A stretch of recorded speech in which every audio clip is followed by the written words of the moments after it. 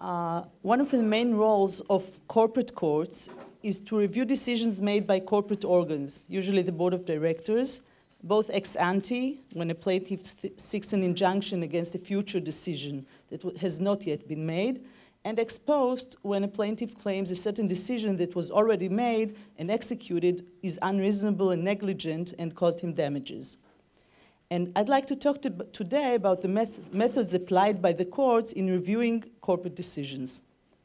So we are all familiar, at least now, with the business judgment rule and the entire fairness doctrine and the new ruling of the MFW decision in the Delaware Supreme Court. But before discussing them, I would like to try to make a certain distinction between two different kinds of methods, the substantive review and the procedural review. Substantive review is normally used in reviewing conflicted decisions. The court reviews the decision itself, the merits of the decision, and considers the question whether, to the judge's opinion, this was the right decision the board had to make, according to all of the relevant circumstances known to the board at the time. If, for example, the board decided to purchase an asset on behalf of the company, the court may check whether the price the company agreed to pay was the right price, whether investing in this specific area was the right decision at the time, etc. Under Israeli law, the court has the authority to review a decision on its merits in the case of appraisal claims, and courts in appraisal claims have to decide whether the fair value of the purchased shares, what the fair value of the purchased shares should be. Supposedly, the idea that to let the court review the decisions made on behalf of the company may seem like a very good idea. A disinterested, objective third party makes all the right decisions on behalf of the company when necessary. The court, being both professional and totally disinterested, should theoretically be able to reach all the best decisions on behalf of the company, rather than the decisions made by the usually conflicted majority or even by the so-called disinterested minority. All of the shareholders could be sure someone is protecting them, someone whose only worry is to benefit the company. But of course, despite what I just said, there are naturally some clear disadvantages to this method. First of all, the assumption that the court, even an expert professional court, can make all the right decisions on behalf of the company is at least a very doubtful assumption. Business decisions are best made by business people, preferably the ones that are the real parties to the deal and not by the party that would not have to bear the consequences of the decision. Another disadvantage is the fact that the party to the transaction, for example, the majority shareholder that purchased the minority's share, cannot be sure that the terms he or she agreed upon will be confirmed by the court.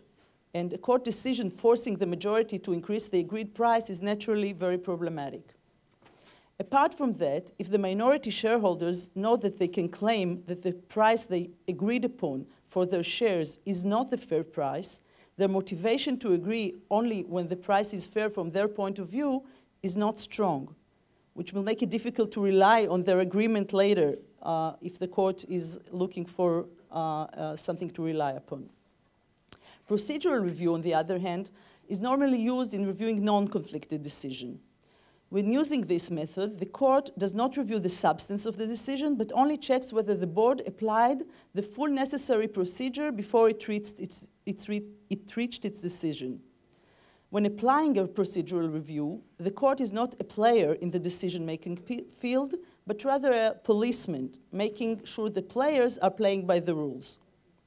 After the rules have been set, the role of the court is then more technical, to make sure the decision makers did what they had to do before making the decision.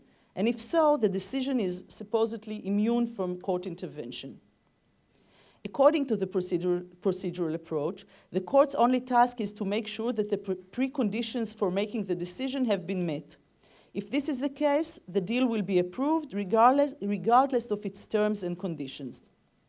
Supporters of this approach would be more skeptical of the court's ability to make better business decisions than the relevant organs of the company. Besides the question regarding the ability of the court to make good business decisions on behalf of the company, and the question regarding the ability to scientifically estimate the right price of the deal, especially when we're talking about appraising the value of a company, which involves predictions about a lot of unknown future variables, the so-called procedural method has other advantages as well. If courts have less power to intervene with a company's decision, it certainly has an effect on the number of times plaintiffs would seek such intervention, and it might decrease the potential for meritless suits overburdening the court.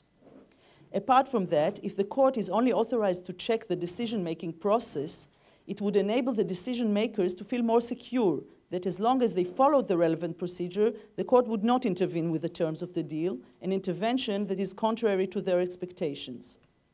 Furthermore, the procedure in which the court checks the substance of the decision, either by itself or with the help of an expert, is a very expensive one, since a third party, which is an outsider to the deal, has to learn all the relevant information about the deal, about the company, about the relevant market.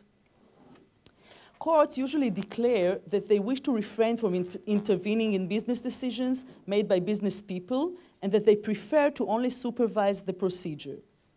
The business judgment rule is an example of a rule that, when applied, directs the court to refrain from intervention. When the board is making an informed decision in good faith and there is no conflict of interest, the court will not intervene with the decision of the board. I should add that the business judgment rule was applied several times by courts in Israel, although its exact scope has not yet been decided. So, where there is a conflict of interest, the role of the court in reviewing the decision is different, normally entailing a substantive review. However, there still can be procedural conditions that may immune the decision from intervention by the court.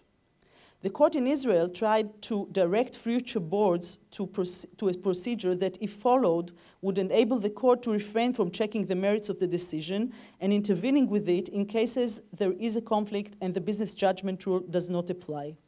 Such was the case in the Israeli court's decision of Machteshi Magan of Kim China, where there was a merger between a parent and a subsidiary. The court advised future parties of a procedure that, if followed, would minimize the risk of court's intervention. The procedure mentioned by Judge Keret Meir that gave that decision included negotiating the terms of the deal in a way that would replicate a real arm's-length negotiation by both setting an independent committee and having the final terms approved by the majority of the minority shareholder, which is a legal precondition in Israel. In the MFW case that dealt with an acquisition of the minority by the majority, the Delaware Supreme Court described the facts as follows. From the outset, M&F's proposal to take MFW private was made contingent upon two stockholder protective procedural conditions. First, M&F required the merger to be negotiated and approved by a special committee of independent MFW directors. And second, M&F required that the merger be approved by a majority of the stockholders unaffiliated with M&F. So in the short time I have, I would like to make two comments about these methods of review and of some dilemmas that they present. First, I'd like to talk about the difficulty to refrain from intervention without checking the merits of the decision. I think that, at least as much as Israeli judges are concerned, or at least as far as I am concerned, it is not easy to give up the ability to review the substance of the corporate decision in question and to only check the procedural aspects of the decision-making process. I believe that being able to give up the control over checking the substance of the decision may require some self-educating about the value of restraint if we truly wish to imply the procedural rules. Suppose the court decides that the relevant decision being attacked is subject to the business judgment rule standard. The rhetoric of the court would most probably be, since I am applying the business judgment rule, I will not intervene in the decision. The court most probably will not comment on the decision itself and would generally not say that it is not intervening despite the fact that the decision is bad or a stupid decision. Even though in the case of business judgment rule, there should be no intervention, even if the decision seems to the judge wrong or stupid.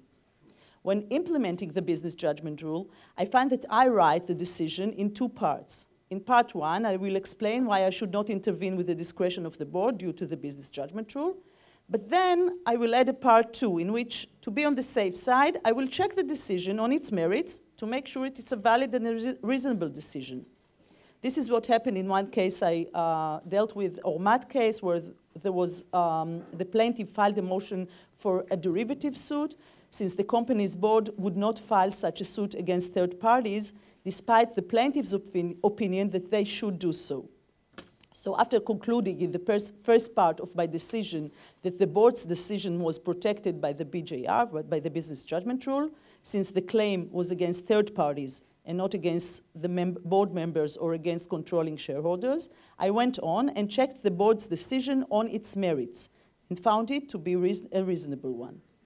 And this is what I believe happens in many of the cases in which the courts in Israel decide to refrain from intervention. The decision would usually look like I described. In the first part of the decision, the judge will explain why the court should not intervene with the decision, and then above and beyond, the court will check the merits of the decision. So what I'm saying may have to do with the psychology of judges. I think most judges, at least most Israeli judges, will feel better if when looking into the decision itself, they would be satisfied that it seems a reasonable one. It is difficult for a judge to allow a company to act in a way that she thinks is wrong and harmful, even if we agree that it is not our role as judges to intervene in such decisions. But the implementation of the procedural rules is really put into test in those cases where the judge finds that the decision-making process was a due process. Then, if we want to be honest with ourselves, the question we have to ask ourselves is whether we would approve a decision or refrain from intervening if we suspect the decision does not make sense, or if we are sure it is a wrong decision. As I said, for a judge, it may not be an easy task to refrain from checking the merits of the relevant decision that is being attacked and improving it, disregarding its substance, only because the court should refrain from intervening in such cases, and since the decision-making process was a valid one.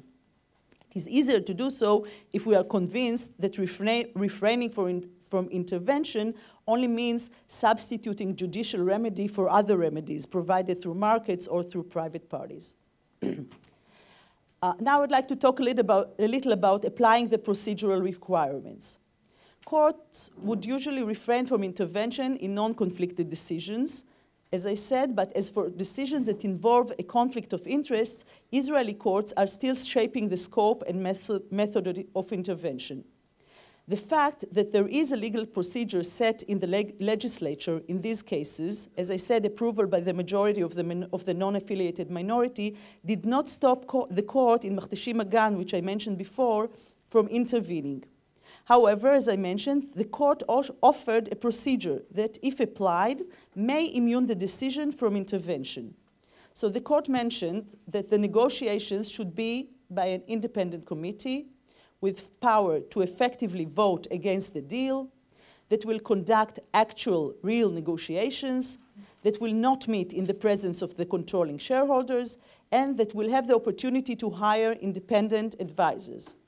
The Court of Chancery in the MFW case held that the business judgment standard of review should apply if, but only if, first, the controller conditions the transaction on approval of both a special committee and a majority of the minority stockholders, and the special committee is independent, the special committee is empowered to freely select its own advisors and to say no definitively. The special committee acts with care, the minority vote is informed, and there is no cohesion of the minority. The Court of Chancery found that these prerequisites were satisfied, and the court then reviewed the merger under the business judgment rule and granted summary judgment for the defendants. The question that we're dealing with now is the question of applying these prerequisites, and more precisely, the question is what the court should do if, when checking where these prerequisites were satisfied, its answer is not 100% positive.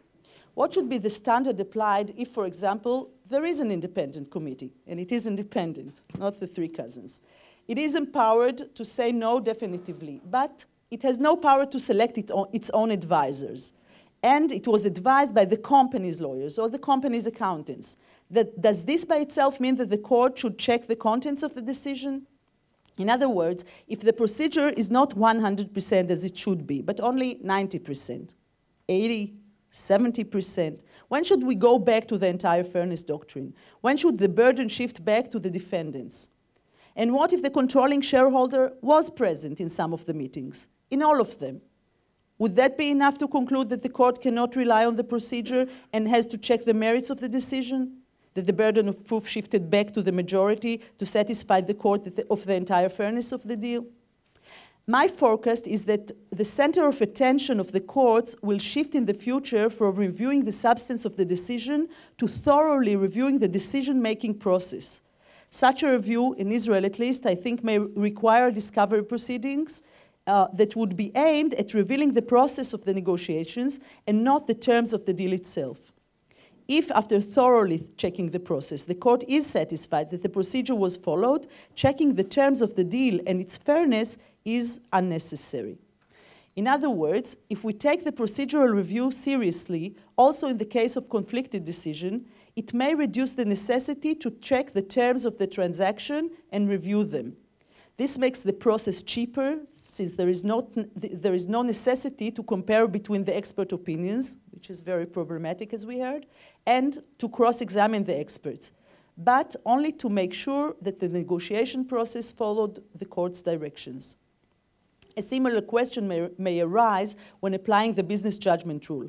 When dealing with the business judgment rule, the court has to check, in order to apply the rule, that the board was fully informed and that there was no conflict of interest. But these questions are not always black and white as well.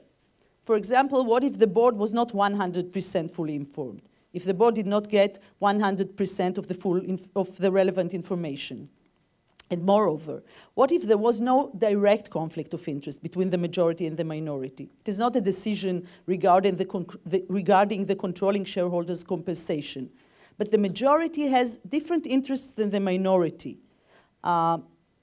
Again, the same question arises. Should we apply the business judgment rule despite the fact that the preconditions were not 100% met?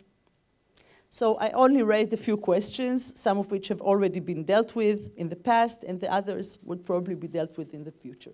Thank you.